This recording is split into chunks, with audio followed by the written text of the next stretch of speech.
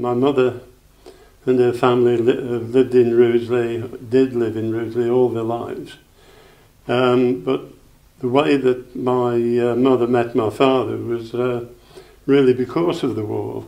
His family were living in Kent at the time, and Kent being so close to the French coast and the possibilities of the invasion, they considered it safer to move up into Rugeley.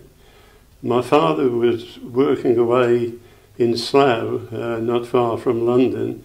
He was an apprentice in an aircraft company by the name of Fairey. And when he came up to see his people in Rugeley, I'm not sure how, but he met my mother and things went from there, and they were married in actual fact on Christmas Day 1941. It was allowed then, and during the war people were allowed to be married during the war, during Christmas Day, yeah. I think we had fun. I was brought up really by my grandparents in that the father was away.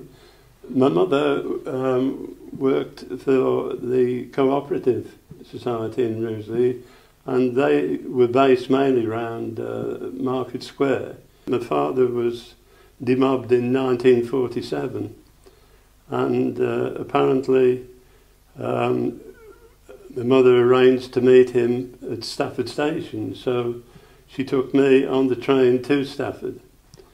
And much to the amusement of all the people in the carriage, when we arrived at Stafford, I turned around to my mum and said, "Is this Germany, Mum?"